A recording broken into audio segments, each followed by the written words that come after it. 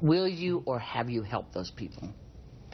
You know, we have not been getting significant calls in that regard. We have been getting calls from people saying, please stop Obamacare. Please stop this train wreck. Would you help someone who called and said, I want to sign up? Look, we have a major constituent service operation that helps anyone dealing with the government. That's including signing up for something you don't believe in. Oh, sure. Look, it's the job of someone representing, you know, I mean, I'm honored to represent 26 million Texans, and dealing with the government is inherently frustrating, it's inherently confusing, and one of the things that our office takes very seriously is trying to help Americans deal with the government.